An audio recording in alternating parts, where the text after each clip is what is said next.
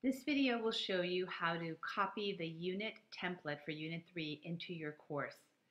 So begin by clicking on Resources here at the top of the screen and Group.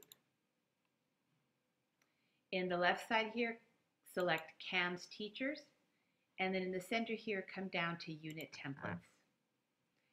The Unit 3 templates are in purple folders, easy to find. There's one for math and one for everybody else. At the far right, click on the gear and then select Add to Course.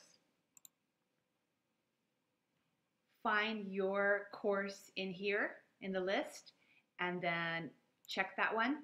You can add the template to more than one course at a time by checking the boxes on more of them.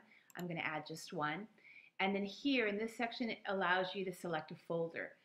We want this one to be at the top level, so leave it at none and then click Add. Give it a moment to work its magic.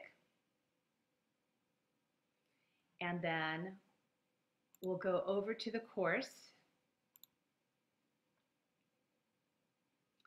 And there is Unit 3.